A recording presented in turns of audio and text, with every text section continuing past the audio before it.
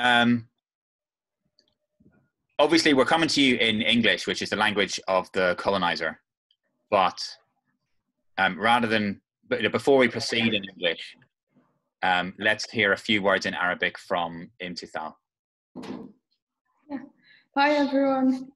مساء الخير ومرحبا بكم في هذا الحدث عن اللغة الإيرلندية والعربية المحكية في فلسطين. يرجى ملاحظة أنه سيسجل الحدث ويمكنكم إرسال أسئلتكم باللغة الإيرلندية أو العربية أو الإنجليزية في الجزء المخصص بالأسئلة والأجوبة في الأسفل. اسمي امتثال عودي وأنا Co-founder Director في London Learning Co-operative، وهي تجربة يمكن الوصول إليها جذرياً في علم التربية النقدي ومعالجة الإمبريالية والدولية. على الرغم من انعقاد الحدث باللغة الإنجليزية، أثرت اللغة العربية الفلسطينية الإيرلندية كلغات بشكل كبير بمواجهات الأنظمة الاستعمارية. تستخدم هذه الأنظمة القانون كوحدة من آليات عديدة للحفاظ وتوسيع هيمنتها على السكان الذين تستعمرهم، وهذا لا ينطبق فقط على فرض مجموعات لغوية معينة وتهميش الآخرين وتخصيصهم مثل العربية، بل ينطبق أيضاً على الطرق التي تفرض بها الأنظمة الاستعمارية وأنظمتها الأمنية البديلة في كل منطقة خطاباً للوساطة والإيذاء. وفي كل من إيرلندا وفلسطين تحاول قوات الاحتلال تجنب التغيرات الجذرية داخل الأراضي المحتلة، ومن ناحية أخرى فإن اللغة المقيدة نسبياً بموجب القانون الدولي والإجراءات المؤقتة غير الهيكلية تهيمن على المشهد لتعزيز وسائل الإنتاج الاستعمارية. في حين حاول البعض تقليل من أهمية اللغة، يصبح من المهم بشكل صريح وفحص وتحليل الطرق التي تم بها استخدام اللغة لمزيد من الاستعمار، إلى جانب الطرق التي يمكننا بها تخريب فائدة اللغة والمصطلحات لزيادة المقاومة ضد الاستعمار في الوضع الدولي. أنا شخصياً كلاجئة فلسطينية انتقدت اللغة التي تغرسها مجموعة متنوعة من المؤسسات، والتي يبدو أنها تعزز الوضع الراهن لغوياً على الأقل. يتم تصوير اللاجئين على أنهم ضحايا عاجزين بحاجة إلى شخص ما لرعايتهم أو التعاطف معهم، ولكن باستعلاء. نرفض هذا التعاطف، بل ندعم العمل الراديكالي المباشر، أي خطاب مناهض للإمبريالية تؤكد حقاً تقييم اللغة المستخدمة لا يتعلق فقط بالطرق التي نواجه بها كشعبين فلسطيني وإيرلندي الخطاب الذي يستخدمه الإمبرياليين، ولكن أيضاً تلك المستخدمة من قبل الشعوب المستعمرة نفسها، حيث يتم إعلامهم وتأثيرهم مباشرة بالهيمنة الثقافية للمستعمرين.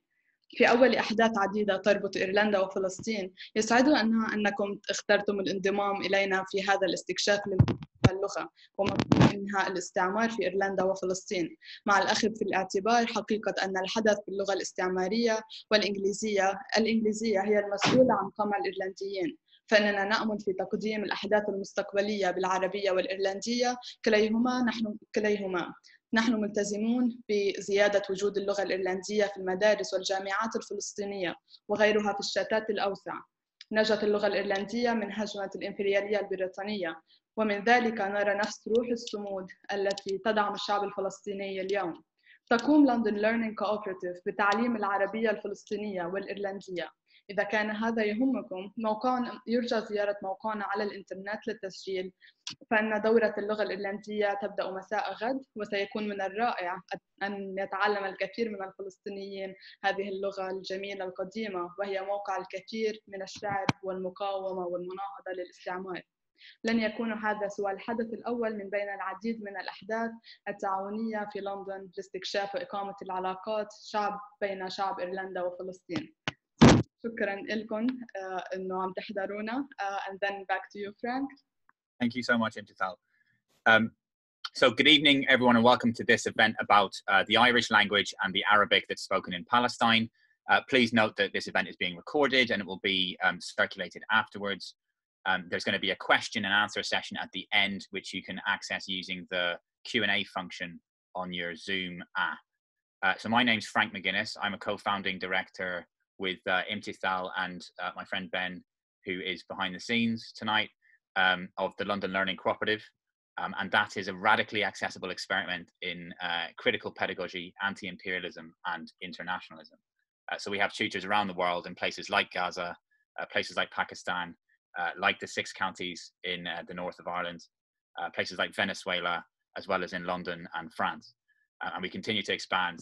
We're trying to create a truly global network of people forging anti-imperialist praxis and critical pedagogy. Now, as languages, both Irish and Palestinian Arabic have been profoundly affected by their respective encounters with colonial regimes. And those regimes also use law as one of the many mechanisms by which to maintain and extend their domination of the populations that they colonize. And that's why we're here tonight, to talk about law and language in both Ireland and Palestine.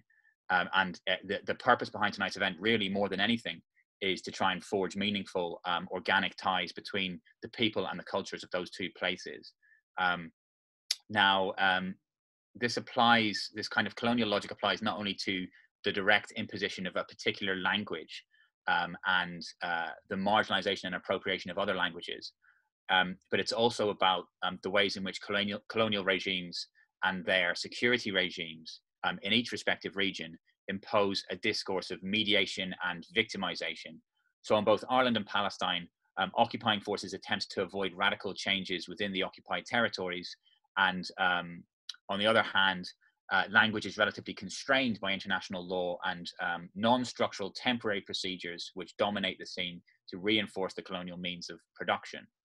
Now, some have attempted to downplay the importance of language, and so it becomes explicitly important for us to examine and analyze ways in which language has been used to further the project of colonization, but also to consider ways in which language acts as a site of subversion, and the use and the utility of language and terminology, and how that can be used to further anti-colonial resistance in an internationalist vein.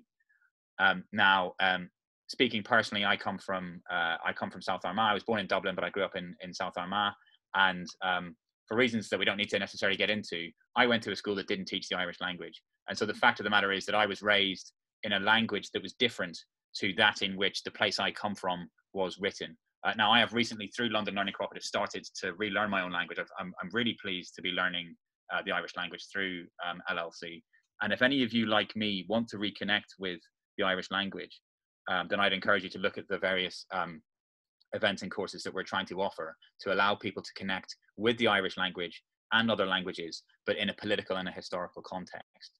And one of the things that we're particularly keen on is the idea that lots of Palestinians, people in Palestine, people in the diaspora should start to learn the Irish language, and vice versa, that people in Ireland should start to learn the Arabic as it's spoken in Palestine, so that we can forge, as to say, these profound cultural and linguistic ties between our two colonized peoples, with a view to furthering the aim of decolonization. So this is the first of many events, we hope, linking Ireland and Palestine. We're delighted that you've chosen to join us in this exploration of law, language, and decolonization in Ireland and Palestine. So as I've said, obviously, the event is taking place in the colonial language of English, but it does at least bring us together, that language. So we're all able to understand each other to the extent that we understand English. And so even though that language played its role in oppressing the Irish, we hope to explore future events in Arabic and in Irish, and possibly even in both languages. So sort of watch this space. We're committed to increasing the presence of the Irish language, as I say, in Palestinian schools and universities, and others within the broader Palestinian diaspora. And so if that's something that interests you, then do please reach out to us and talk to us about what we're trying to do. We really want to engage you. We want to hear what you have to say, however critical it might be. I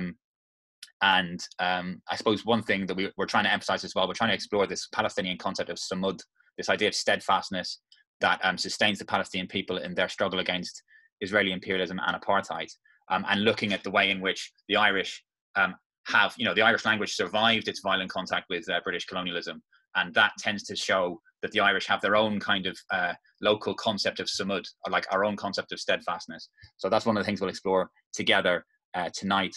As I say, LLC teaches both Irish and Palestinian Arabic, as well as a growing number of different languages and skills. We're moving into law, we're moving into various other useful skills. So do please check out our website and consider signing up to one of our courses. Our latest course is an Irish language course that's starting tomorrow evening. It would be wonderful to have as many Palestinians as possible learning this beautiful language, which has been the site of so much anti-colonial poetry and resistance. So without further ado, I'll introduce the speakers as they arise. So we'll turn first to Mira Hamad. She's the first of our panelists. She's a pupil barrister at Garden Court North Chambers in Manchester in Britain. Prior to commencing pupillage, Mira worked on the Grenfell inquiry as a solicitor with Bindmans, representing bereaved survivors and residents.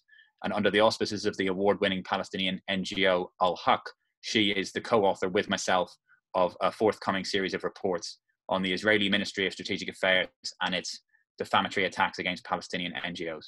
Over to you, Mira. Thanks, Frank. So I'm going to be talking about three phenomena in relation to the intersection of law and language in the Palestinian context. And they're all part of the overarching trend of the dispossession and erasure of the Palestinian people. So firstly, we have, almost mirroring the physical dispossession of Palestinians of their land, this linguistic dispossession of Palestinians of international legal terminology. So certain legal words and therefore concepts that Palestinians aren't permitted to use. Secondly, we have the weaponization of legal terminology to silence Palestinian dissent. And thirdly, Israel's constraint of and move towards the erasure of the Arabic language. So to start off with linguistic dispossession, what do we mean when we talk about dispossession of legal terminology? In essence, it's a targeted attempt by the Israeli regime, as well as some international actors, to deprive Palestinians of language with which to address their wrongs. And there are many examples of this, sorts of words that Palestinians aren't allowed to use, like apartheid, sanction, war crime, and self-defense. I'm going to focus specifically on apartheid. Now, apartheid is an internationally defined crime. It's a legal term, and it's defined in Article 7 of the Rome Statute of the ICC, and it talks about certain acts of persecution that are committed in the context of an institutionalized regime of systematic oppression and domination by one racial group over another racial group, essentially. And I'm not going to go into the substantive issue of why many Palestinians, including myself, believe that Israel is committing apartheid. What I'm interested in when we talk about language is the constraint or the pushback against Palestinians and their supporters for using the term at all. So in other words, the creation of a taboo, the promotion of an idea that the facts on the ground, not that the facts on the ground don't amount to apartheid, so not engaging in the argument around apartheid, but the idea that Palestinians even using the word is morally wrong and unacceptable. There are many examples of the way that Israel does this. So we can look at Israel's Ministry of Strategic Affairs and the project that myself and Frank are working on, and its repeated attempts to persuade funders like the EU to cut off funding for organizations who use the word apartheid in relation to Israel. And that is achieved through tactics like issuing reports which purportedly expose the EU for funding these NGOs. And you have a report like the Money Trail, which was released in May 2018, which explicitly seeks to defund NGOs based on their participation in campaigns around Israeli apartheid. So for example, that report targets War on Want and the Palestinian Land Research Center Association, and it sets these organizations side by side with organizations who allegedly, according to the Israeli government, support terrorism. So in other words, they're trying to create this moral equivalence between the use of legal language and violence. And that taboo is also, of course, pushed by pro-Israeli groups around the world. And one notable example of that was the cancellation of a speech at a museum in Vienna in April 2019 by Ronnie Kasrilius, who is a South African Jew who was prominent in the anti-apartheid movement in South Africa. And he intended to speak about the parallels between South African apartheid and apartheid in Palestine. But even having that conversation was deemed to be taboo. So moving on to the second strand and the weaponization of language, I'm going to focus specifically on Israel's successful painting of Palestinians as terrorists. Of course, that's nothing new. Edward Said in 1998 said, to most people, Palestinians are visible principally as fighters, terrorists, and lawless pariahs. And of course, nothing has changed. But what is terrorism as a legal concept? Now, unlike apartheid, there is no internationally agreed definition. And the disagreement as to the definition actually revolves around this issue of what is legitimate resistance. So despite the fact that there's no internationally agreed definition of terrorism, Israel, of course, does have a definition of terrorism. Importantly, there's no requirement in the Israeli definition for there to be violence involved directed at any person.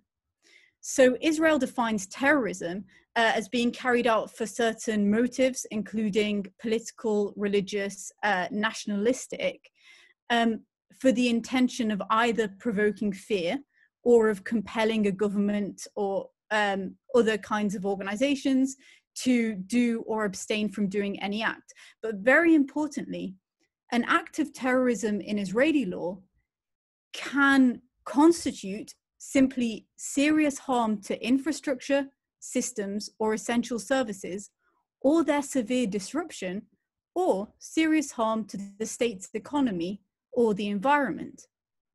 So we can imagine how that definition can catch legitimate political action. So for example, here in the UK, we've had the Extinction Rebellion. Now, the Extinction Rebellion would be caught under that definition of terrorism because the central purpose of it is to cause severe disruption for a political purpose to compel the government to take action on climate change. But what we see in terms of the weaponization of the word terrorist is the Israeli government going even further than that definition. So we have the Ministry of Strategic Affairs making wide-sweeping allegations that various people or NGOs are connected to terrorism, and not even bothering to tell us how that fits into their very wide definition of terrorism. And obviously a very recent example of this has been the way that Israel painted protesters in the return march as terrorists. There was no effort put into explaining how they fell within that definition, even that very wide definition. And of course, the UN Independent Commission of Inquiry rejected Israel's argument that these people who were killed were terrorists. But we can see that Israel uses the word, which is a legal word, outside of its legal context. And thirdly, and I'm conscious of the time, Frank, thirdly, I'd just like to touch on the erasure of the Arabic language as part of the erasure of Palestinian people. And many of you will have heard of the passing of the nation state law. And among other things, that removed Arabic as an official language alongside Hebrew. So Arabic became a language with a special status, but it's important to consider that that was a part of a piece of legislation which wasn't produced to administratively rule on language. It was part of a piece of legislation which proclaimed loudly that Israel was the historic homeland of the Jewish people, and they, and only they, had an exclusive right to national self-determination in it. And so this entire piece of legislation was aimed and focused at the erasure of Palestinian people, and Arabic language was part of the tools that Israel used in that. And finally, I think it's important when we talk about the law and language to remember, of course, that the language of the law in Israel is Hebrew. Legislation is drafted in Hebrew. Judicial proceedings and decisions are made in Hebrew. Interestingly, there was a legal challenge about public funding of translators in Israeli courts. And human rights organizations won because Arabic was an official language. Now that it's not, is that going to change? I don't know. But in any event, what is clear is that when a Palestinian, a colonized person, steps into an Israeli court, whether through an interpreter or not, they must adopt and express themselves in the language of their colonizer. And ultimately, that's a challenge that faces all colonized people. And that's something we have in common with our Irish brothers and sisters. Thank you, Frank. Thank you so much, Mira. Incredible, as usual. So let's turn now to our next panelist, who's Harry McCourt, a solicitor at the newly established McCourt Solicitors in Lurgan in the north of Ireland. He practices in a broad range of legal areas, spanning criminal defence, immigration and asylum, family and public law. His talk will address the legal difficulties that have been placed in the way of the Irish language in the 6 counties. Away you go there, Harry. No, thank you. My starting point here is that we're talking about the north of Ireland primarily today, but we have to sort of go back to the colonisation of Ireland from the beginning. The laws that have affect Northern Ireland today and affect the Irish language in Ireland today are actually very old laws. One in particular, which is the 1737 Administration of Justice Language Act, which is one that is a piece of legislation that has been overturned in the Republic of Ireland, but is still considered to be good law in Ireland today, in the north of Ireland today. In Ireland, the initial invasion obviously was in 1179 when the Normans came over. There was a period after that where the Irish population and the invading population actually, in the eyes of the English, got far too close together, and the English and the Norman invaders started to speak Irish, started to interbreed with the Irish population, started to famously become more Irish than the Irish. And this led to the first legislation that was ever brought in to stop the Irish language and to really set the narrative that the English language is to be the supreme language in Ireland and the language of the colonizer. Now, that started with the statutes of Kilkenny, and they set down that the English population and the Norman population, anybody who wanted to own land and be part of the hierarchy, must not speak Irish, must not interbreed with the Irish population. Now, they were vastly ineffective laws actually, and for several years after that they were largely abandoned because the English just didn't have enough control over Ireland to implement them. And the Irish language stayed very strong up until we sort of look at the map that I can't share it on my screen, but the map that Frank has put for the event, in which you can see that in 1800, the vast majority of the Irish map is still green, all but part of Ulster, which was planted, and what we would call the Pale around Dublin, where that also was planted and controlled by the English. The rest of Ireland primarily spoke Irish, native Irish speakers from birth. They were speaking and brought up in the Irish language. In the 1800s, there was a massive decline, and it wasn't primarily due to legislation, it was due to the aggressive famine that took place. The population of Ireland was decimated after that. There was millions of people died, millions of people left, and there's a lot of argument over what that happened, but there's an awful lot to say that the population was deliberately starved to a point where large parts of the Irish-speaking population left.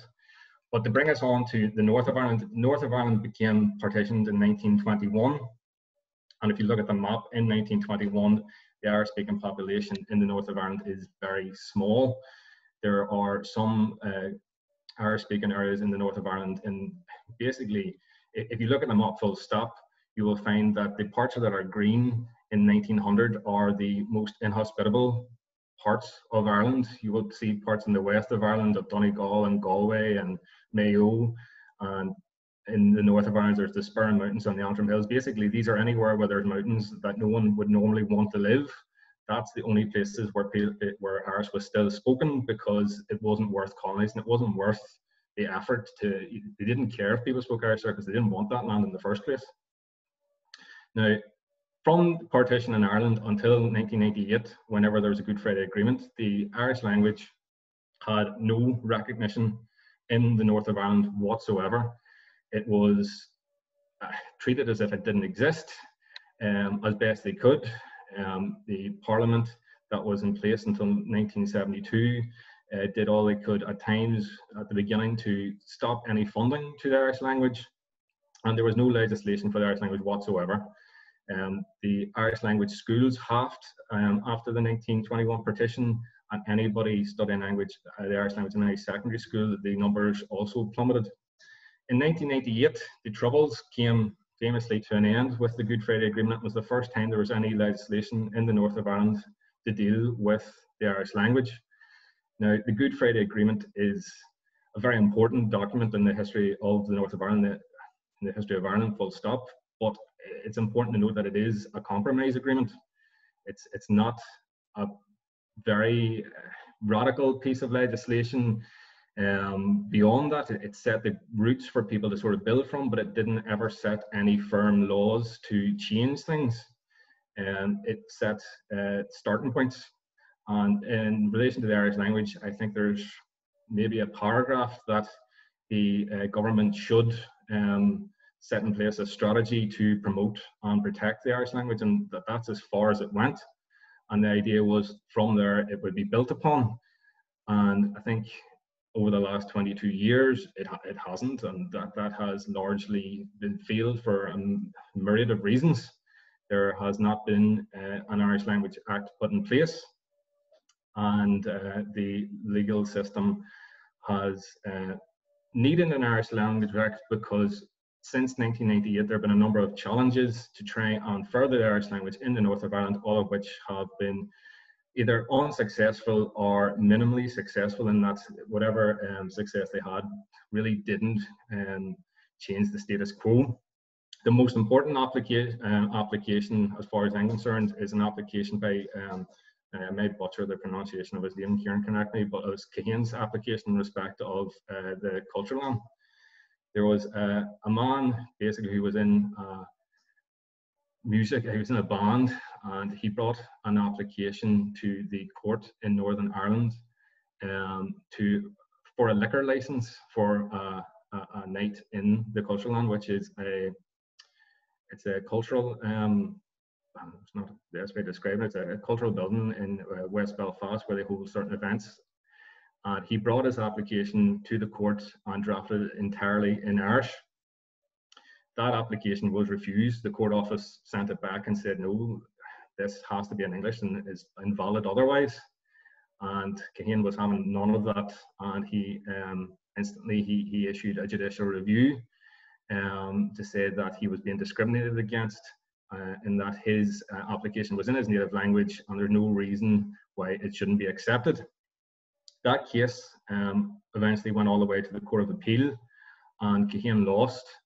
The Court of Appeal said that his application did not discriminate against him, and that there was a piece of legislation that I've referred to already called the 1737 Administration of Justice Language Act, that said that all legal proceedings on the island of Ireland must be in English and in no other language.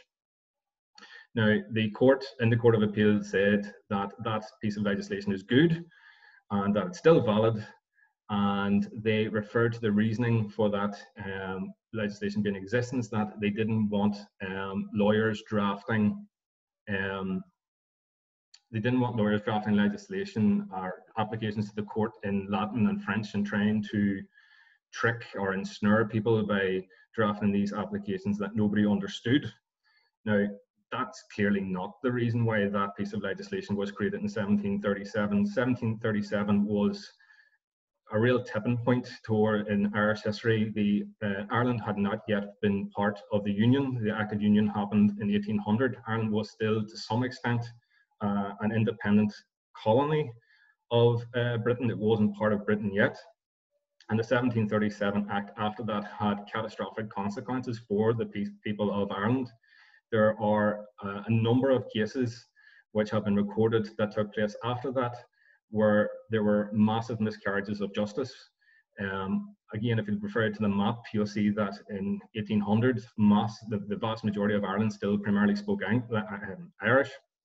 So imagine the vast majority of court cases in Ireland taking place in English and only English. And if you spoke Irish, you either had an interpreter appointed to you who weren't professional interpreters, or if you were considered to speak a smattering of English, you weren't always appointed an interpreter, and you were just considered you'll have to deal with your case in English then, and that's it. Now, there's again a number of cases you can look up, and you can see people who were sent to prison and sentenced to death in cases where they had no idea what was going on. And that obviously put a massive pressure on the population in Ireland to start speaking English so that they could defend themselves. But it also caused, away from the criminal courts, an awful lot of pressure, because after 1737, land became a massive issue in Ireland. There were disputes about land, there was a dispute with landlords, and all of these court cases were taking place entirely in English. And there was more and more of a land grab. And that's why you can see the white spreading from England, where more and more English-speaking people were controlling not only the land, but the people. Because if you wanted to defend yourself, you want to defend your land, if you wanted to be in any way recognized, you had to speak English. Now, in the Republic of Ireland, the 1737 Act has been abolished, and more than that, I think it was last year, the year before, the President of Ireland granted a pardon to a man who was convicted in the 1800s for a murder that he didn't commit. So the Republic of Ireland has gone as far as to show that this legislation was wrong, it shouldn't be in place, but there were people who were murdered, killed by the state, primarily simply just because they didn't speak English. So to me, it's horrific that that piece of legislation is considered to be still good law in Northern Ireland. Keane's application was maybe considered to be something over relatively minor. He wanted a liquor application for a night out, but I mean, the principle is important. From then, you cannot deal with any proceedings in the north of Ireland in Irish. You can't bring an application in Irish, and it doesn't mean very much to some, but whenever you're looking at the history of this is why this was put in place in the first place, for the Court of Appeal to consider that to be good legislation after the Good Friday Agreement, it does point towards the Good Friday Agreement isn't enough. The Good Friday Agreement set the foundations for something to be built from then, and that's why we need to have an Irish Language Act in place. Otherwise, laws will continue to be interpreted in this way that continues to defer to the language, the English language, the language of the colonizer. I'm a wee bit afraid I've talked too much, and I don't know what the time is, because I've kind of lost around myself. I have a lot more to talk about, but what's my time situation like? I think you're sort of knocking on the door 10 minutes now. Like, so if you're able to wrap up, that'd be grand. But that's it. I mean, my biggest last point that I was going to make is at the minute there's nothing but guidance that aims to promote the Irish language, and it's useless. Last year, the Attorney General for Northern Ireland created guidance for the police service in Northern Ireland and the public prosecution service that they should follow in relation to the Irish language. It said that they should have their literature in the Irish language, they should have their code of conduct in the Irish language, and if you write to them in Irish, they should respond to them in Irish. I had a look last night. There is not one piece of Irish in the PSNI's website. There's not one piece of Irish in the public prosecution's website, and that guidance was created a year ago. We need an Irish Language Act to make these things happen, because otherwise it will be ignored. If you challenge it, you'll get a decision like Keane's where they just defer to this legislation that is vastly out of date. Thanks very much, Harry.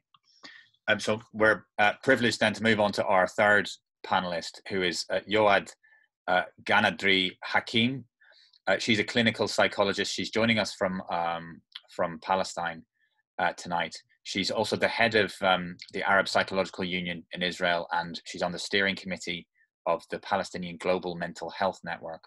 Now, she works at the Palestinian Counseling Center in Jerusalem, and she's going to talk to us tonight about language and mental health in the context of her clinical practice in Palestine. Over to you, Yoad. Thank you, Frank. Good evening to you all from Jerusalem. I hope we will meet one day in Palestine as well. Today, I choose to share with you the conflicts I go through as a Palestinian professional working in occupied Jerusalem. Actually, the conflicts between my native language, which is Arabic, and the official state language, which is the Hebrew language. As a Palestinian, I was born and raised in Nazareth. Nazareth is the biggest Palestinian city inside Israel. I have been always speaking Arabic. My parents were speaking Arabic. My neighbors were speaking Arabic. And Arabic was just not only the mother tongue of mine, it was my culture as well. It was the way, the language that I used to think with, to dream with, and to communicate with. And then when I became older by time, I experienced what colonization means, the colonization of my language, my culture, and my heritage. Actually, every day as a human being and as a professional, I'm forced to manage between this conflict, the conflict of my language and the conflict of the state language. When we're talking about colonization, actually, colonization is the forcing control of one state or a group of people upon another group or nation. And in Palestine, we don't only experience the colonization of land and geography, but also the colonization of language. And tonight I will be giving some examples. To start with, it's very important to remember that Hebrew wasn't the language used by Jewish people when they were before the establishment of Israel. Actually, Zionists didn't use Hebrew language. It was the language of it was a religious language only, Hebrew. Only after Zionists established the state of Israel, they decided to announce Hebrew as the official language of the state of Israel. So it wasn't actually an alive language that a nation was using. Ordinary Jewish people were using Yiddish and not Hebrew. But when they established Israel, they decided to erase not only the geography and the culture of the people, but also they decided to erase our language and instead to declare the Hebrew language as the official language of the state. Even if 25% of the people in Israel are Palestinians, 25% of the citizens in Israel are Palestinians, but still we can't practice our language freely. Imagine that one day you wake up in the morning, you not only lose your city and your village or your house, you also lose your language. One day you wake up and you find out that your city is renamed. It's not anymore London or Liverpool or whatever, New York or Nazareth. Nazareth, for example, the city of Nazareth is named Nazareth 2,000 years ago. It's written in the Bible. But when I go to my city, Nazareth, in the north of Israel, the big sign in the city says Nasrat, which is, no one knows what is Nasrat. I don't even know what is Nasrat. No one knows what is Nasrat. And Nazareth is the biblical name of this city. It's the city of Jesus. And now the Jewish state decided that it is Nasrat. And that's it. So as a professional, I meet people who say they feel lost because they lose their language.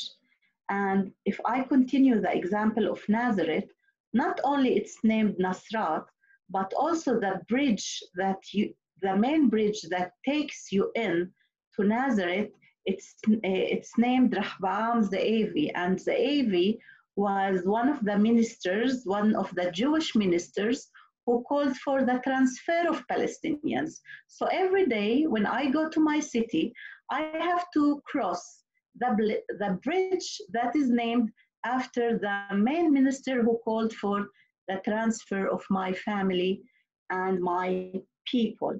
And this is how Israel is colonizing my language. Not only the naming of the cities and the villages is erased, but instead of them, they put another non-familiar names. But also, for example, in courts, as Mira said, in courts, the only official language is the Hebrew language. In courts, if you are a victim or if you are to go through a court, you're automatically in a lower position as a Palestinian because you need to use a language that is not yours. It's not only the language of the foreigner, it's also the language of your enemy. You have to defend yourself by using the language of your enemy. And if you can't master this language, you're automatically in a lower position.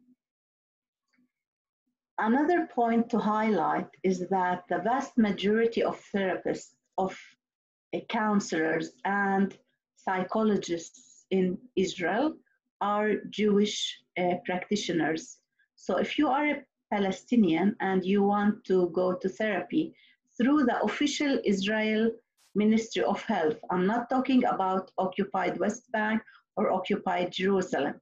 I'm talking about inside Israel, where we are around 2 million Palestinians living inside Israel. If we want to get services from the ministries, we have to get them in Hebrew. We can't access any service in Arabic. And even if my people want to go to therapy, they are expected to be treated by Jewish Hebrew-speaking psychologists. And imagine that you go to therapy to be treated by your enemy, by the same person that you will meet a day after when he's a soldier on a checkpoint. He's the one that is supposed to treat you, to heal you, while you have to use their language and not yours. Additional thing that in Israel, there are many words that we can't use. We are forbidden. These are words that are forbidden and illegal, and you can be sentenced if you insist to use them. For example, the word Nakba. Nakba is what happened to Palestinians in 1948. It is when it's the main tragedy that my people went through. Nakba is a basic things of my culture, of my people, basic tragedy of our history. And Israel want to cancel it, to erase the word Nakba. So if you use this word Nakba in a school or as a teacher, or even as a teacher of history, you will be taken to court, and you won't have any opportunity to defend your case. So not only changing the names of the cities, not only naming bridges and streets upon the names of, in my eyes, terrorists, but also forbidding some of the main words that we need to use in our day-to-day life. As a therapist as well, I need to use some standardized tools in order to measure what is happening to my people, like measurements of depression, measurements of psychosis, or even measurements of IQ. IQ tests for adults are in Hebrew only. You can't find IQ tests for adults in Arabic in Palestine. So if you want to say this person has a high IQ or he has mental retardation, you need to use only Hebrew tools. All the IQ tests that are in Arabic, available in Arabic, in the Arabic word, in the Arab words, and have been used for tens of years now, are not accepted in Israel. Even as a professional, I need to adapt Hebrew tools to measure my people, which automatically makes my people in a lower position. This and more we have to go through as professionals. And even when we present our cases, when we work, we have to get supervision, professional supervision from Jewish and Hebrew speaking colleagues. I'm not talking about the professional level. I'm talking about the mere absence of my language from the public arena and from the professional arena. And if I use some Arabic languages, some Arabic language or some Arabic wordings, I'm looked at as in a lower position, and I'm as if I'm less professional than my Hebrew, my Jewish colleague. So this continuous conflict we go through as professionals in Palestine.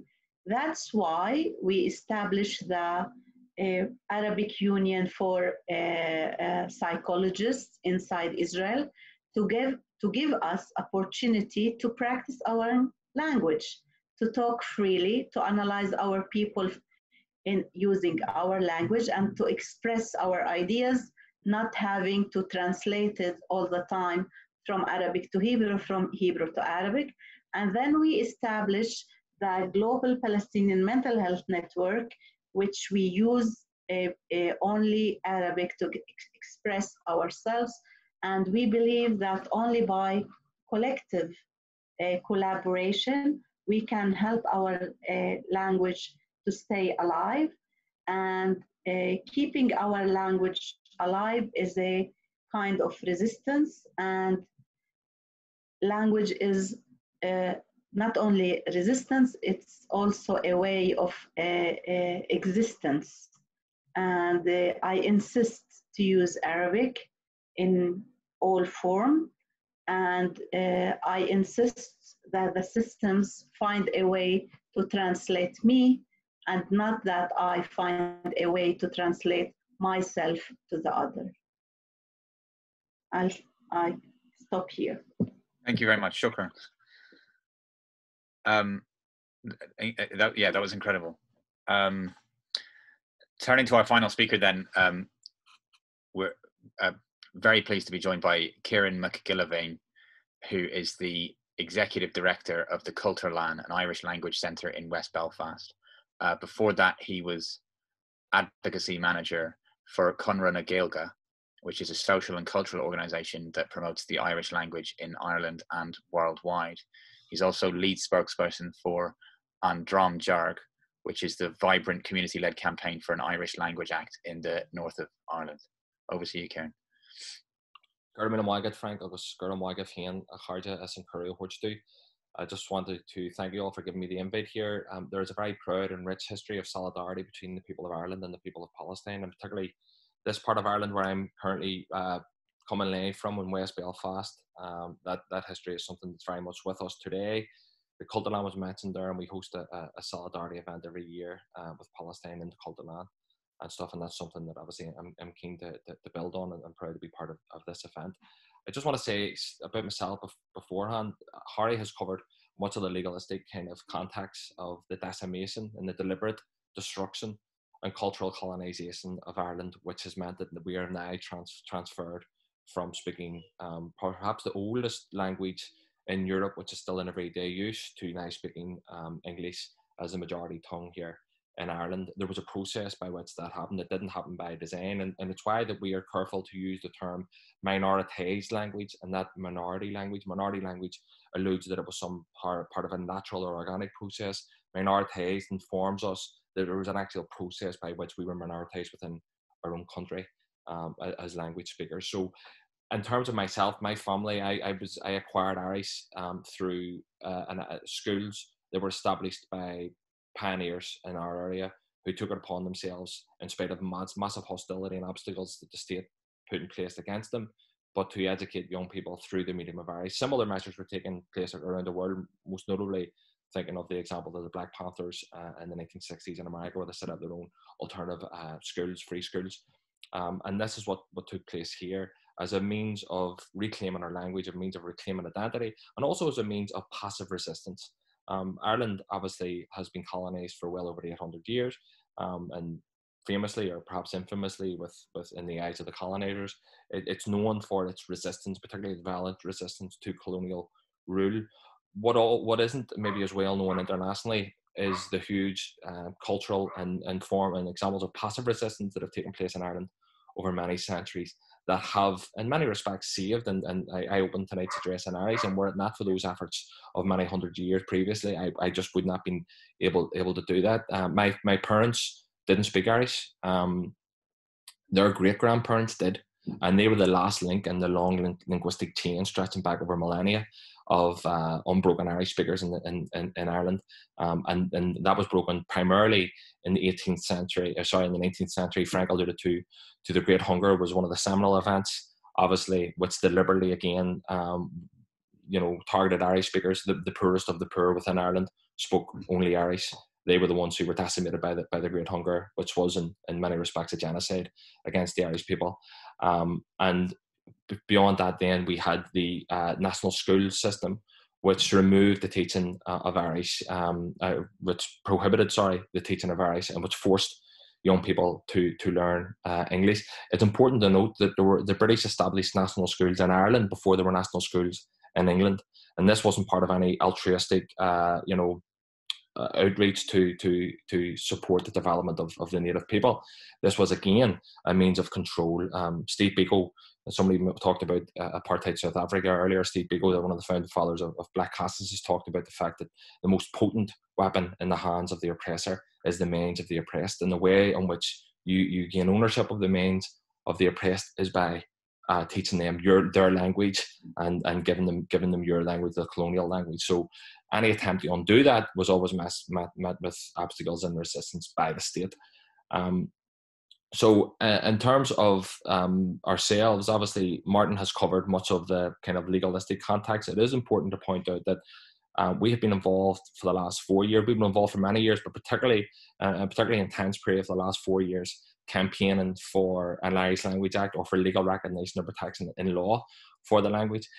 It's important to put that in context that all of the legislation that we have had thus far, from the penal laws, the statute canny beforehand, right through to more modern examples, have all been designed to decimate the language. We have never had any progressive legislation in respect to the language here. We have only had legislation which had been aimed to subdue or persecute or marginalise and exclude the language. So what we are asking for is that the state finally removes the obstacles and that finally allows us to live our lives through Irish. And I was obviously touched by what Yoad was speaking about in the end. And it's important to remind ourselves all the time that what we are asking for here isn't a special privilege or isn't a special concession.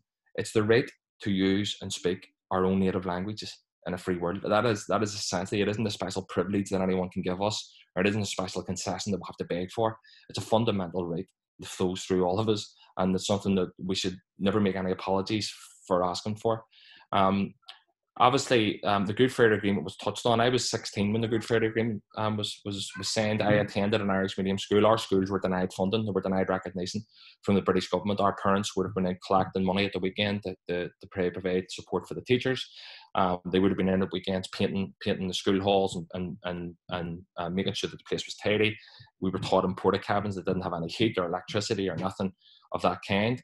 But in spite of that, And in spite of the fact that we were located beside fully funded schools, increasing number of parents continued to send their kids to Irish schools. And the question was why? Because they also wanted to form a part of this passive resistance. They knew what it was. My brothers didn't have the good fortune of attending an Irish school because there was none in place. They were older than me.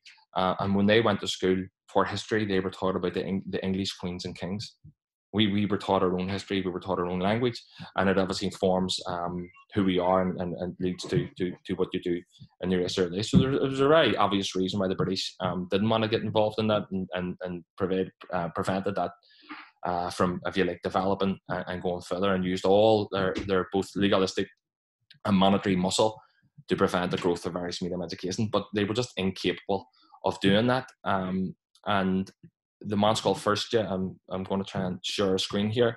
The school that I attended as a secondary school, in a secondary school, kind of high school, was then was denied funding. It was formed in 1981. It was denied funding right up until the Good Friday Agreement of 1988. So for the 6 or 7 years that I attended that school, there's a picture of us in that school. We were denied funding during that period. My large head is somewhere in the back row there. But we were denied funding. And at that point in time, this was in the early days of the peace process. So you imagine there was increasing international attention on this part of the world. People thought that there was a chance to bring the conflict finally to an end. And the British government were still steadfastly refusing to fund an Irish school. And it led people to ask the question, a very fundamental question of, you know, how sincere are the British about peace in Ireland if they can't even fund an Irish medium school? And the people who were involved, who were kind of long-term activists, community activists, who were also involved in setting up the school, were able to leverage this pressure and able to create what was called a litmus test. And that was the test for the British government. If you are sincere about what we say and building some form of peace in Ireland, then surely funding an Irish medium school would prevent no obstacles to you. It's important to stress as well, and I touched on this, but the colonial experience that we had is mirrored by colonial peoples all around the world. So we've been reading people like Ngugi wa Thiong'o from Kenya, who recounts the humiliating experiences that he underwent in school, talking about being caught speaking Gikuyu in the vicinity of school, and he was made to wear a plate saying "I am stupid, I am a donkey," or he was made to he's beaten, given corporal punishment. And this is very similar to the experience of the national schools in the 19th century in Ireland, where young children were forced to wear bat to score, or tally stick in English. And every time they were caught speaking in Irish, there was an added notch onto the tally stick, and then at the end of every day, they were beaten accordingly. And it doesn't take too long for this to inculcate in the people of Ireland a sense of deep shame, a sense of rejection of their own identity, and an embracing, if you like, of the British identity. And I suppose this reminds me of the Paulo Freire quote, you know, about the overall aim of colonialism is around to make us walk like them, to make us talk like them, to make us look like them. That is the overall purpose. And that's what the idea of the national schools in the 19th century in Ireland, and obviously of their equivalent in Kenya during the 1940s and 1950s, and the experience of people like Ngugi wa Thiong'o. But wherever you have that form of oppression, you will always have resistance to it. And that is as true in Ireland as it is anywhere else. In this part of the north of Ireland, where there was a huge social, political and cultural, if you like, force and state forces against the promotion of Irish. And in the 20th century context, people talk about kind of the rise of fascist states across Europe. It is my view that the first fascist state in Europe emerged in the north of Ireland in 1920 with the Stormont regime, the Orange State, as it's been referred to, which almost overnight eradicated any progressive legislation around supporting the development of Irish and everything else. Having said that, in spite of all that, and in many ways underground, a network developed which set up their own centres and which formed in 1969 a game changer. And it's really, really important to talk about this. That was the Shaw's Road Gaeltacht. That's where ordinary people came together, ordinary working class people, poor people came together, pooled their money, bought a small plot of land, built their own houses, and decided to raise and live their lives through Irish. When they had children, they needed to send them to school, so they built their own schools. And this was the start of the Irish medium education experience. And that planted the seeds for the modern revival that I talked about. And because of that, And because of the many hundreds and then thousands of kids who emerged that, immersed in their own culture, immersed in their own identity, and with a strong sense of who they were, rooted in decolonisation, this was an enormous challenge to the state. And in the modern context, when we have been arguing about an Irish Language Act and the need for legislation, the colonial aspect is always deliberately hidden from that debate. There is a reluctance to talk about colonialism and decolonisation, particularly in the part of the media here and liberal, progressive kind of institutions here that on one hand will say, yes, we are all for human rights, but please don't remind us of the colonial past. But it's impossible not to, because our cultural, political and social framework is informed by our colonial past. And unless we recognise that and talk about that and talk about the why we are all speaking in English, the majority, if I walk outside my house today, the language I'll hear is English. How did we arrive at that point? You cannot have that conversation without going back into the past and informing that. And our view that, as I said, in terms of acknowledging that past, recognizing that it happened and moving on, that must be done with saying, okay, well, there was a wrong committed. How do we try in some way to make this right? And we do that by affording these people the rights now to live their lives through Irish. And that's ultimately what we want to do. We want to live our lives through Irish. I raise my kids through Irish. I live my entire life through Irish socially, but I still face a number of structural barriers that are rooted in the colonisation of Ireland and that we still need to undo. We still face enormous political oppression and political opposition. The largest political party that we have in this part of the world is the DUP, who many of maybe people tuning in from England are now suddenly aware of them. We've been aware of them for quite some time, but again, they have made no problem and made no truck about sharing their distaste for the Irish language. Again, just to share one of the highlights from the DUP's reel, and of which there are many, where Gregory Campbell talks about treating the Irish Language Act like toilet paper, and his colleague Arlene Foster, who is the DUP leader, talked about pledges to stop squandering money on language schools. So we can see a continuum here. But what I would say is, just to wrap up, and I'm conscious of the time, is that they all know that this is coming to an end. We all know that there is a new generation who have arisen and who will no longer content to sit at the back of the bus, that are willing to go out and campaign. And this has forced this issue, and this is outside of political parties. This is an autonomous youth-led social movement that have taken to the streets and that have held both the political institutions here, politicians and the media to account, and have saying that, as I said, we're no longer willing to sit in the back of the bus. We demand to live our lives through Irish, and we demand recognition and rights from this state. So, Gurm Waigh, Carja.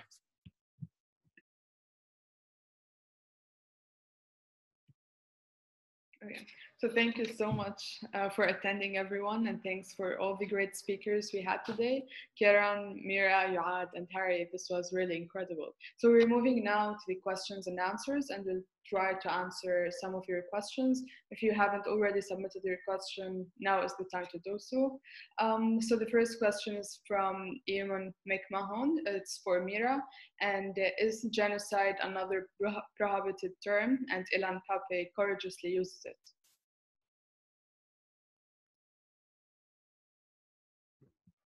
Sorry, let me unmute myself, which is the new catchphrase of 2020. Yes, I mean, genocide in relation to Palestine is like pretty much any other legal terminology, which is as soon as you use it in relation to Palestine. So, for example, nobody will question you if you use genocide in relation to what China is doing to its Uyghur population within the Western liberal progressive sphere. And so we should use genocide in relation to what China is doing to its Uyghur population, because it is attempting to erase their culture. It is imprisoning and killing large swathes, and it is essentially trying to wipe out Uyghurs. Now, in relation to Palestine, as soon as you use the word genocide, there is pushback. And that's the same in relation to almost every international legal concept. And it's interesting what you say about Ilan Pape using it. what we have as well is this phenomenon where Palestinians using words has been seen as illegitimate, it's seen as immoral. And then when those words are used within Israeli discourse by an Israeli, all of a sudden that lends credence to the debate. So we see it the same way with apartheid. So in fact, even though the Israeli regime tries so hard to crack down on the use of the word apartheid internationally, there's actually a lot of discussion in Israeli newspapers about apartheid using the word apartheid. But it's only legitimate when somebody else uses it, when somebody else gives that seal of authenticity. And part of, I mean, Ilan Pappé is obviously a fantastic historian, but part of his success has been that he is an Israeli voice. And when Palestinians use the same words, when Palestinians use the same terms, they are afforded less space, they are afforded less credibility. Thank you so much, Mira. So now the question is for Yoad. Is there any link, so Jim Malone just was asking, is there any link between intergenerational trauma and native language proficiency? Does a native language act as a protective or risk factor? Can you, the second part of the question, I didn't hear. Does a native language act as a protective or risk factor? And Yoad, it may be helpful as well to note that you can see the Q&As if you click on the Q&A button as well. So it's written for you there from Jim Malone. Okay. I think I'm not sure if I got the question, the meaning of the question. I need to, again, translate from, it's a third language, you know, Hebrew, English, and Arabic. But anyhow, I think it's a protective language, a protective factor. Because if you insist to use your language, you can feel that you are part of a majority, you are part of a net, and being part of a collective gives you an opportunity to feel stronger. But while using Hebrew, you're still the minority. You are you are a marginalized, unwanted, unwelcomed user of the Hebrew language. So I think Arabic language is the protective factor, but it depends very much on the way, on your lenses. Like if you believe in yourself, if you believe in your nation, if you believe in your right, then the Arabic language is a protective factor. But even if you don't want to use your language, again, you're not welcome to use the language of your enemy. I know Hebrew by heart. I studied Hebrew. I went to a Hebrew University of Jerusalem. I got my master's degree in Hebrew. So I know Hebrew very much, but I'm not welcomed by the Jewish majority to use this language. So yes, Arabic language is a protective language because it means I still exist as a nation. Did I get your yes? Thank you so much. So please, if anyone has any question, just type it in the question and answers button there. And the second question is also for you, Yoad. It's from Yasser. And do you introduce yourself as Arab?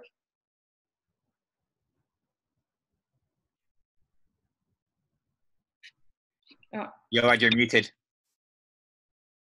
Of course, I'm an Arabic Palestinian woman. Of course, yes. What is the question? I am an Arabic Palestinian woman. Mm-hmm. So, but why do you wonder that? Why are you questioning that? I'm a Palestinian Arab, or the Palestinians in Palestine are Arabs. Okay, so if you want Yasser to elaborate on your question, then we can get back to it. Some of the Jewish people in Palestine are Arabs as well, because they have been in Arab countries. So you can be also Arabic and Jewish person in the same time. Okay. Yeah. So, and Jack Oliver was saying, "Hi, Yoad, thank you for sharing your experience this evening. There is evidence in literature re efficacy of BAME counselors, psychotherapy, and BAME communities in the UK. Here, some third sector organizations provide subsidized access. How is the movements in Israel developing to provide therapy from fellow Palestinians to Palestinians seeking help?" Actually, by time, thank you for this very important question, because by time we are encouraging more and more Palestinians to study counseling and therapy, and we believe that practicing therapy in our native language is the only way to bring your true self out. You can't be treated by your enemy, even if he by your enemy's language. So we're working very hard to bring Palestinian youth to study psychology and counseling. We are very much in towards providing supervision and encouraging and professional help to our colleagues, even volunteering to do that, so that by time in 20 years we can have a movement of Palestinian therapists. And actually now the Palestinian Counseling Center is an NGO, non-governmental organization. This organization have been active for 35 years now, having clinics all over the West Bank and Jerusalem, and offering therapy in Arabic by Palestinians to Palestinian with a very, it's a very accessible service, and we have been offering help for tens of thousands of people more than 35 years now. Thank you, Yoad. So from Lara Shihim, so thank you all for this incredible panel, drawing up the long-known solidarity from Palestine to Ireland. Might you all speak to the various mechanisms that each of you use to resist cognitive and linguistic colonization despite the structural pressures? Mira, would you like to go first?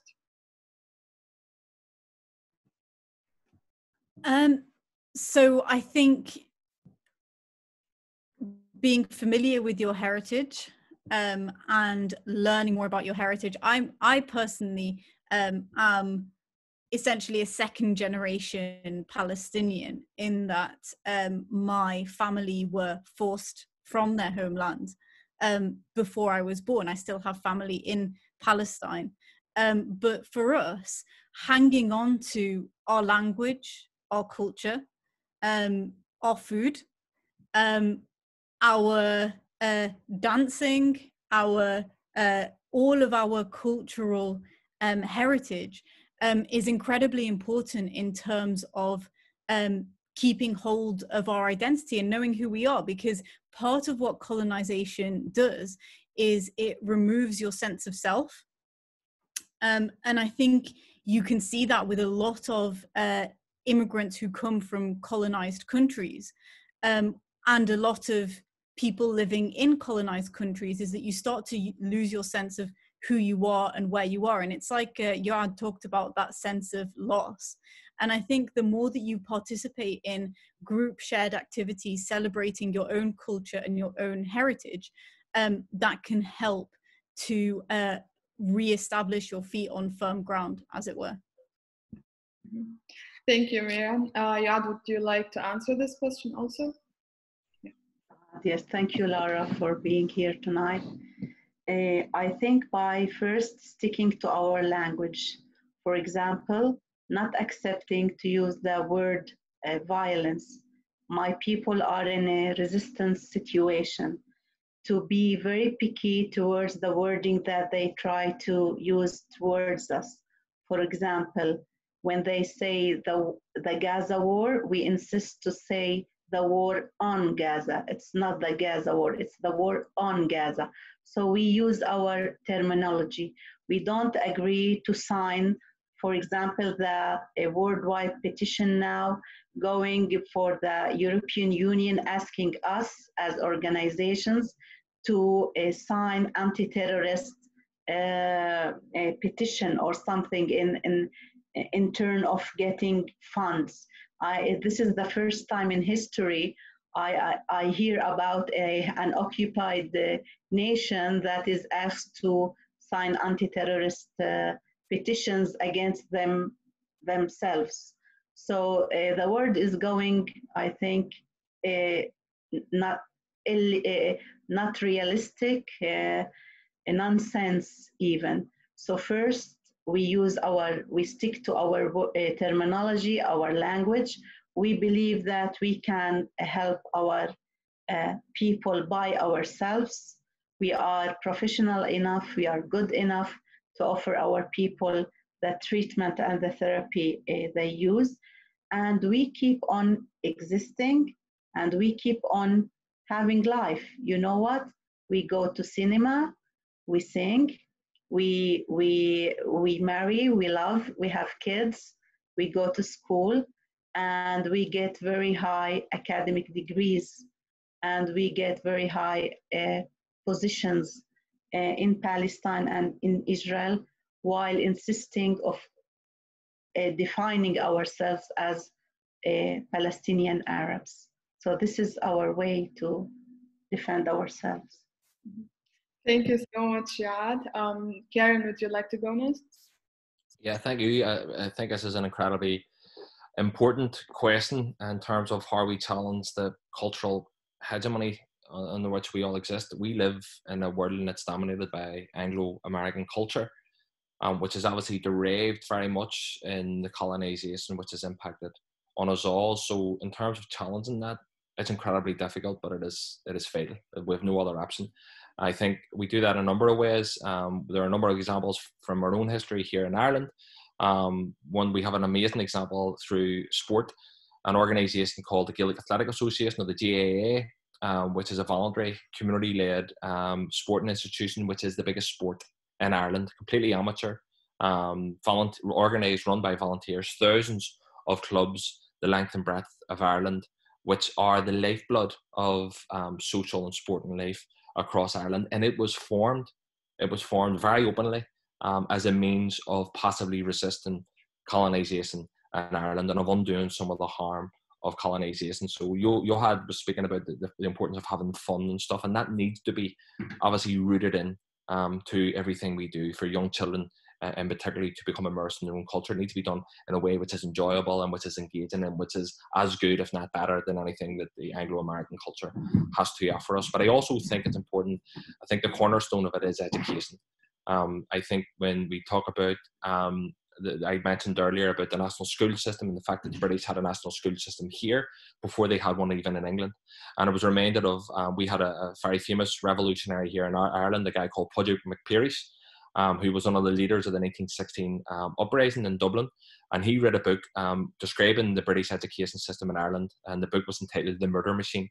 And what he said was that education should foster, this education is meant to tame. Education should inspire, this education is meant to repress. The English are two ways of people to educate the Irish in any worthy sense. So education is instrumental to anything we want to do. And I think the importance of empowerment that we get through education, and the more that our alienated culture is uncovered, then the more the oppressive reality in which it originates is exposed. So people can see that for themselves. And when we have provided this, when we organise community-led adult education classes here in West Belfast, in an area which is suffering huge social deprivation, which is massive levels of unemployment, and which has been marginalised and excluded by the state for centuries, if you like. When we offer classes to adults, people flock to them. So because the knowledge of that alienated culture leads to this transforming action and resulting in a culture which is being like freed, if you like, from that alienation. So I think that, as I say, fun element is really, really important, sport and things like that, but education for me is also essential. Thank you. Thank you so much, Karen. So Harry, would you like to answer, please?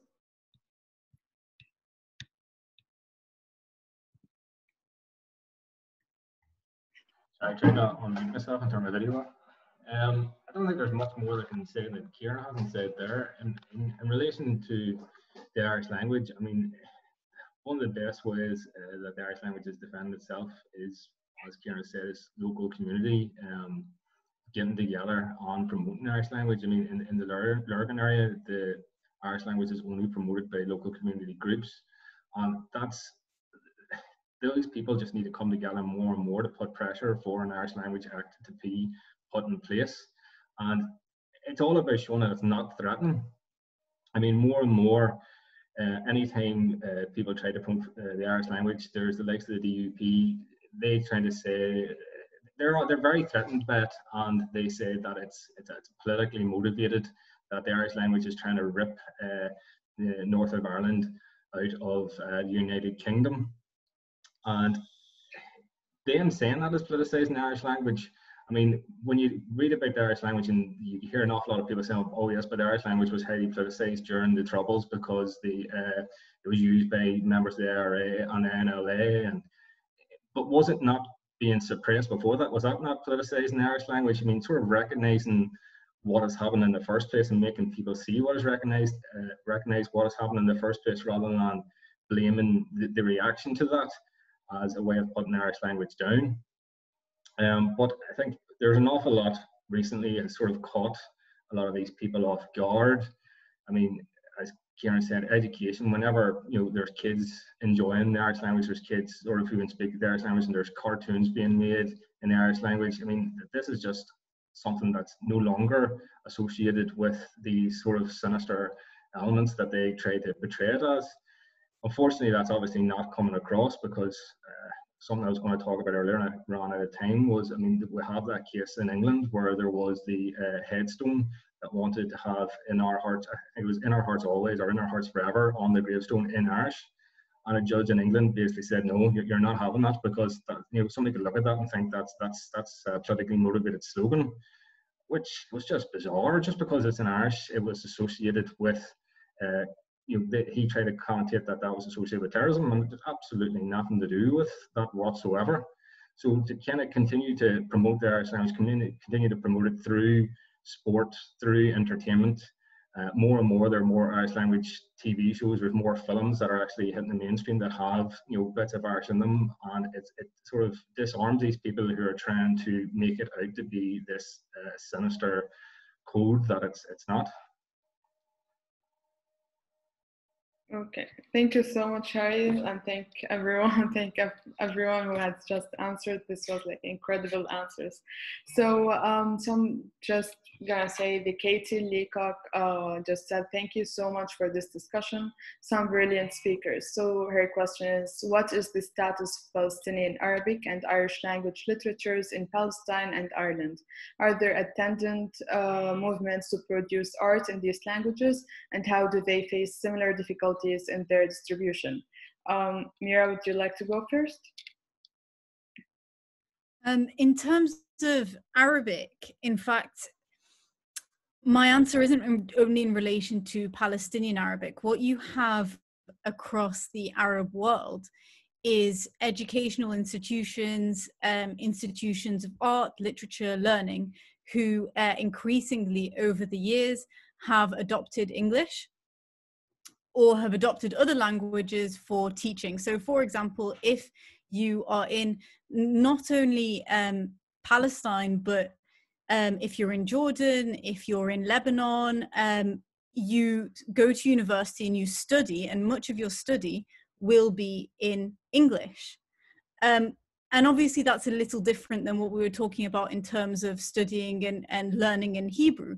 But at the same time, what that means is that you are not learning the tools of your own language. So what we've seen across the Arab world is the effect of colonization in the denigration of Arab literature. And there is a very, very proud tradition and history of Arab literature, Arab poetry, that's still being kept alive, but which is under attack, not only in Palestine, but across the Arab world. And part of the problem is that in a way we have colonized ourselves. It's seen as much more prestigious to attend a Western-based university. You have, for example, universities like Georgetown, who set up satellite campuses across the Middle East. And if you go to Georgetown in the Middle East, you're not learning about Arabic literature. You're not learning the tools of your own language. You're learning about English. And so that's been a denigration that's applied across the whole of the Arab world. Shukran, Mira. Yad, do you have anything to add? Actually, two parts. Part one is Arabic. We don't want Arabic to be the language of the folklore, the language of the history.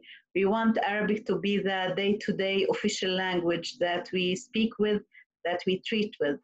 And in Palestine, there is all the time attacked against the Arabic language. Whenever you want to express yourself, you have to translate yourself into Hebrew.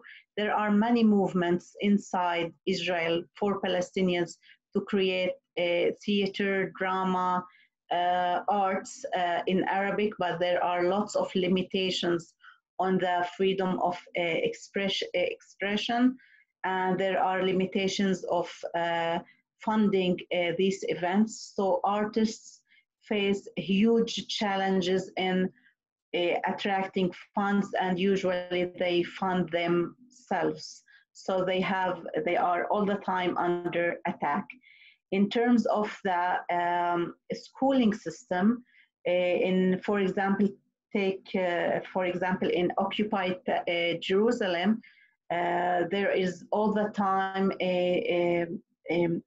Israel all the time is trying to impose their high school academic system upon Palestinians. So schools that use the Palestinian high school system is no longer funded, and the high school certificate is no longer accepted by local universities. And even the Jerusalem University Abu Dis that teaches medicine, and the students there are upon the best universities in the world in terms of medicine. Their degrees aren't accepted in Israel, and each year they have to go into court to gain a certificate, to gain a license, so to enable these doctors to work in Israel. And actually, the highest percentage of success in the medical exam in Israel are students studying in Abu Dis University. The percentage is more than 98% of Palestinian students going to Abu Dis University pass the Israeli Ministry of Health exam. So our language and our art, our culture is under attack. We're still trying to defend it. Shukran. Okay. What? Yeah. So, Karen, would you like to talk about what is the status of the Irish language in Ireland, and add on the speakers' answers, please? Yeah, I'll try to be as brief as possible. I think the status of Irish language literature is, in one hand, it's emerging as a result of a growing community, a growing young community, but it also faces huge structural problems and barriers. The biggest problem we face is the fact that our second language, or our first language, is English, the most dominant language in the world, with access to huge amounts of culture, and it's an incredibly difficult challenge to try and penetrate that in terms of literature, films and other things, with a standalone product which can go, if you like, toe-to-toe, or can stand in competition with what Hollywood is producing, or what the greatest English novelists are producing around the world. It's incredibly difficult, and it's in a very uneven struggle, if you like, in terms of producing literature that could be in competition with that. Having said that, there are a number of strides taking place, particularly targeting young people and encouraging young people to embrace embrace the language in that kind of literal sense as well. I think, touching on what Yoad said as well, that is something that we have faced. The idea that Irish has been taught as a historic language, or as a relic to the past, or as something that can give us and that is something that is living and relevant right now in this day and age. And for instance, in our university courses, I done an Irish language degree here in Belfast, and I would say that the larger part, the content may have slightly changed, but the structure of the course that I done would have been the exact same 100 years ago. There was no real change. So it was literature and grammar and stuff. But in terms of Irish as a living language and preparing me for skills as an Irish language speaker, and today there was very little that was relevant to me or that I could use beyond university. I would also like to touch that there are a number of notable exceptions within Ireland of a crossover between Irish language literature and Palestine. Also, we have a very famous poet here, Gabriel Rosenstock, who wrote a poem a number of years ago, Oma Vert Palestinak, O My Two Palestinians, about comparing the loss of he heard a story of two Palestinian girls who had been murdered by the ADF, and he wrote a poem about his own daughters. And I imagine having to go through this. And we also have Roisin El Safdie as well, whose father is Palestinian and lives out in Galway and was raised through Irish and Arabic, who's produced a number of amazing songs and stuff about the Palestinian struggle in the Irish language. So there are kind of stuff there. I just wanted to throw that in there for what it was worth. Okay, thank you so much, Karen. And I think thank you means good, oh my God, in Irish. So yeah. Perfect pronunciation. Thank you. So yeah, Harry, can you build on this or have anything to add?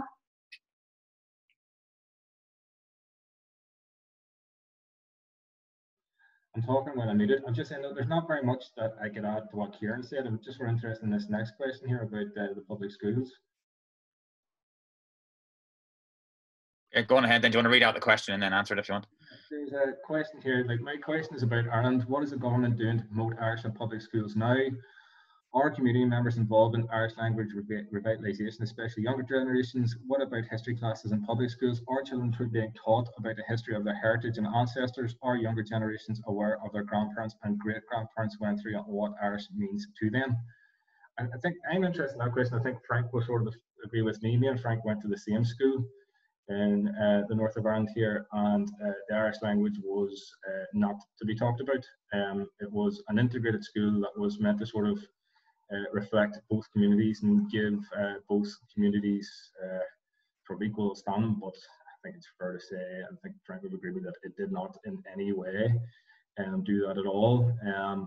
When you were in your lower second and upper second school, you could learn Japanese if you want, and there's nothing wrong with learning Japanese, but it's a pretty bizarre language that they chose that and decided that they would throw that into the curriculum, because nowhere in Northern Ireland do they teach Japanese anywhere else, but the Irish language just was never touched upon. I know that is still the case today, because my youngest sister is an awful lot younger than me and she still goes to that school, and that is a fairly well-respected, high-ranking school in the north of Ireland here. As far as public schools are concerned, there are an awful lot more Irish medium primary schools. As far as I'm aware, and Kieran may correct me, but I don't think there's any Irish medium secondary schools in the whole of the north of Ireland. And as far as public schools are concerned, it's obviously discouraged, and it's the type of thing that an Irish Language Act is required, because the Irish language primary schools that exist, by and large, almost all come from community pressure. Like Kieran's own experience, they come from small communities coming together and putting these Irish medium primary schools together themselves. There's no government support for these, there's no government funding for these. As I was saying earlier on, the government in Northern Ireland has little to no recognition of the Irish language at all, other than, yeah, we should encourage and promote that at some point, but it's never ever been done, which is why there is this big pressure and this movement now to have an Irish Language Act to address that and deal with that once and for all. Okay. So yeah, so good, oh my God, again. Thank you so much, Harry. So now the question is for Yoad. Does the official education system in the West Bank present Palestinian history and culture in such a way as to sustain Palestinian resistance?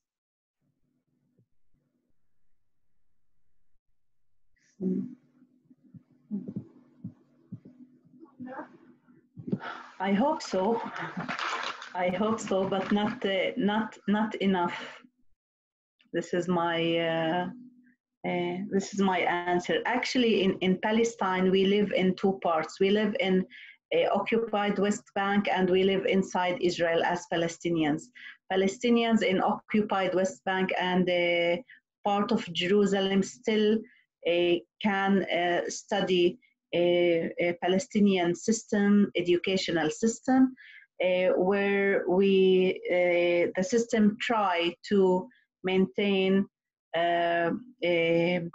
resistance and maintain the dignity of us as Palestinians. Palestinians living inside Israel, we have to go through the Jewish system of the academy. For example, me, myself, I had to take credits in Torah, in the Jewish religion, in order to finish my high school. I couldn't take credits in, for example, Islam or Christianity, but I had to do credits in Judaism. So, and the system inside Israel doesn't give me any opportunity to learn about my heritage and about my history.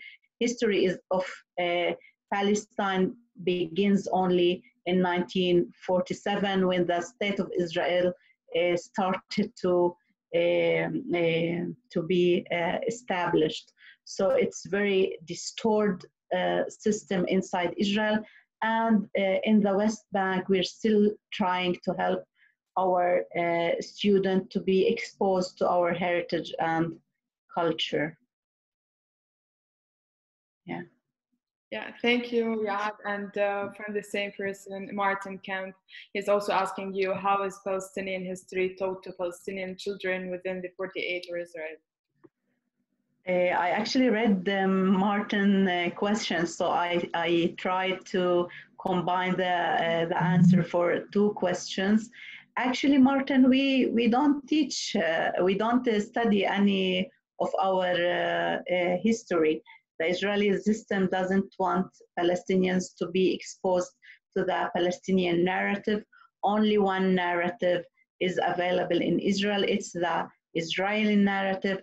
It's the Israeli narrative of liberation of this land by the settlers. But we have a different narrative, the narrative of colonizing this land, the narrative of losing our land geography, trying to erase our memory, trying to affect our subconscious. But this narrative is not taught in school. Actually, we can be held and accused in courts of if we teach our children this narrative. That's why families try to help their children learn about history not in a direct academic way, but in some indirect, and NGOs working in this field.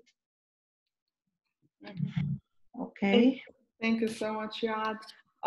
So let's see the questions.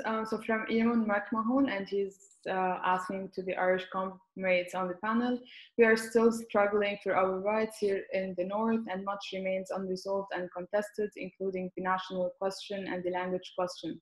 But it is a very different kind of struggle, and so much has been achieved in terms of access to education, to the professions, to housing, and etc. Are we perhaps a model still emerging for a one-state solution in Palestine? Karen, can you answer? Can you go first? Yeah, well, I'll try. I suppose I'm very reluctant to draw any direct parallels because there are always enormous differences between the suffering of different peoples. And when I look at what's taking place today in Palestine, and the attempts and successful attempts, as we see increasingly, of Israel and of her agents at limiting the scope for debate and the parameters for debate around the existence of Palestinian lives and their rights. You know, I would be reluctant to draw a parallel between that and the Irish experience. What I would say is what is incumbent on us in Ireland, and we still have a number of outstanding issues, as the person who asked the question alluded to. But what we can do is show unwavering and unstinting solidarity to the Palestinian people. I think that without drawing direct parallels between our struggle and offering potential roadmaps, I don't think that has worked well for us in the past. I think that we still have a number of big structural challenges here to overcome. We still have enormous levels of poverty in areas that have suffered hugely during the conflict. We still have a very unequal society. We still have, in many respects, a lot of these structures that have derived directly from colonialism in Ireland, both north and south. So we still have a number of things to get right ourselves before we start to tell others what they should and shouldn't do. But I think as anyone who's interested in human rights and who has any respect for self-determination and equality, what we should do is just show unstinting solidarity to the Palestinian people. Thank you so much, Karen. Harry, would you like to build on this? Again, there's not much more I can add on to that. It's very hard and very unfair to draw parallels with what's happening here and what's happening in Palestine. I mean, from the legal context, over the last 20 years since the Good Friday Agreement, there have been a number of legal challenges brought by way of judicial review against decisions made that have discriminated against the Irish language. There's one which is again about something quite minor. There was a prisoner in McGavery who was carving carvings in his cell, and he was banned from having Irish words on these carvings, and he successfully challenged the prison's rules around that. You can't imagine that happening in Palestine the same way. I mean, you know, in Palestine, if you're a prisoner, you're not going to be calling your lawyer up and getting your legal aid to do these things. I mean, in Palestine, your life is very much at stake. I mean, it's very hard to say that, you know, we can say, oh, why don't you issue a judicial review? Why don't you do this? Whenever we're not under a brutal military regime anymore. I mean, that era has passed to some extent, so we're lucky in that regard. Okay, thank you, Harry. And I'm going to take the last question before we wrap up. So apart from the uncultured loan, are there other Irish language centers in the 6 countries? Yes. More disturbing images this time from Gaza.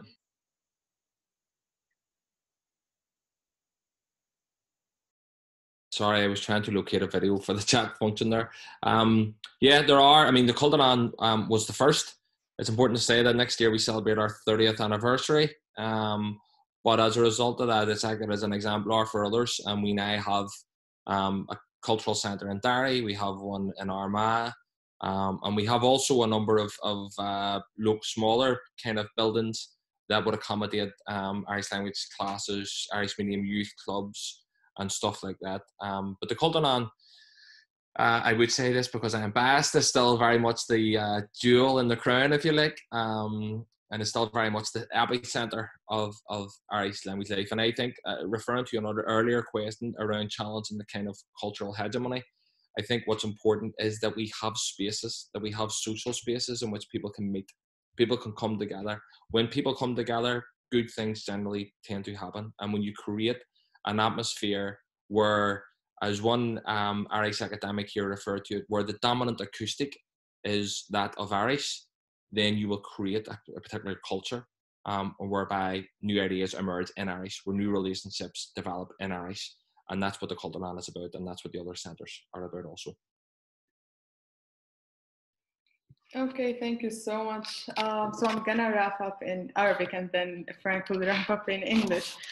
So شكرا لكل حدا حضرنا وشكرا ل our speakers اللي يعاد ميرا, Karen and Harry. Thank you so much and شكرا لوجودكم معنا. الحكي معكم كان كتير حلو وشكرا للحضور. في معنا أكثر من 70 حدا عم يحضرنا نحن كتير بنقدر هالشي، وإن شاء الله نتمنى إنه نشوفكم بإيفنتس تانيين. ونحن كLondon Learning Co-operative عنا كذا classes and services.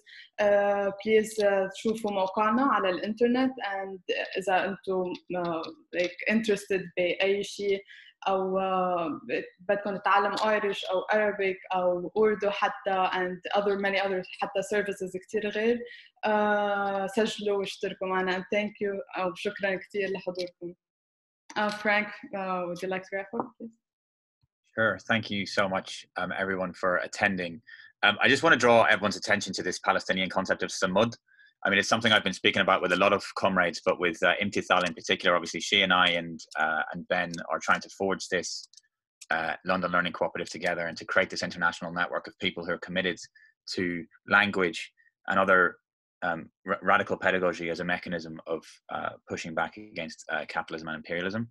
And samud is a fascinating concept that I first discovered when I went to visit Palestine for the second time. The first time I went, actually, incidentally, was with Harry. We go way back, he and I, and we sort of go everywhere together. Samud means steadfastness or steadfast perseverance, and it's an ideological sort of theme and political strategy that first emerged among Palestinian people through their experience of both oppression and resistance in the wake of the 1967 war that Israel waged. And I think it's an incredibly moving concept that I find incredibly pertinent to the Irish experience as well. I think the fact that the Irish language was so violently attacked in ways that the panelists this evening have explained, and yet it has survived, that seems to me like a very profound connection between the people of Ireland and the people of Palestine. And it's to be hoped that just as our language and our culture survived, and we have, in a sense, our own Irish concept of samud, I just think that's a really beautiful correspondence between our two peoples that we should be trying to explore and cultivate. I think it's fair to say that what emerges from what we've heard tonight is that the language and history of both Ireland and Palestine is considered deeply threatening by both British and Israeli imperialism. And I think Israeli apartheid in particular is incredibly weak. It's incredibly vulnerable to assertions of the mere fact of Palestinian existence. In many ways, Zionism is the racist colonial lie that the land had no people. And so it makes sense that samud should emerge as a concept pursuant to which the mere existence of a Palestinian is resistance to Zionism. The mere fact of the continued existence of a single Palestinian person puts the lie to the Zionist racist myth that the land had no people. It does have a people, and they are called Palestinians. So what we want at London Learning Cooperative is we want Palestinians running around Palestine speaking in Irish, and we want the Zionists to be just as baffled and threatened by that simple fact of Palestinian children speaking the Irish language as the British colonisers are. Just as we want Irish kids running around in West Belfast and Doira and the other places in the island of Ireland speaking Palestinian Arabic. We want our languages that are so threatened by the colonisers, the respective colonisers that have threatened us in various ways. We want our language to serve as a way of overcoming that violent oppression. We want our languages and our cultures to look outwards so that that we can connect with each other on a more profound and a more human level. We want Palestinian comrades playing the Gaelic games in Ramallah and Nazareth, and for the Zionists to be just as confused to see our Irish cultural forms of resistance being taken up by another colonized people. We want to learn to speak each other's languages and to inhabit each other's ways of seeing and being. And as an Irish man, I'm stunned by the samud, by the steadfastness of the Palestinian people. I every day I think about it, and it's just absolutely stunning. The humanity of the Palestinian people in the face of Zionist apartheid, the sheer barbarity of what the Israeli state is trying to do to people of Palestine is horrific, and yet the samud that Palestinians are able to manifest in response to that is an inspiration to anyone who aspires to greater humanity. So thanks to everyone for participating in this gathering with us tonight. First of many, we can but hope. Do check out our website and see what we're trying to do contribute, get involved with the international forms of solidarity that we're trying to forge together. And all that remains to be said in Irish and in Palestinian Arabic is Gorami Agat Agus Shukran. So shukran and my God, everyone.